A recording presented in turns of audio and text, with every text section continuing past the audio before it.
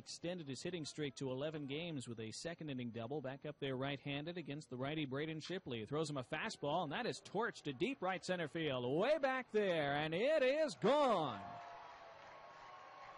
Bubba Starling continues his resurrection with his second home run of the year. And it's 6-2.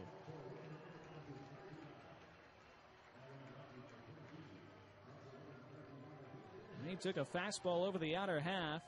Sure, he used the wind, but, boy, he drove that ball anyway. Yeah, so what? He hit the ball the opposite way with authority. That's his fourth home run in AAA, and that's the first that he's hit the other way. And, wow, what a shot against a very good pitcher.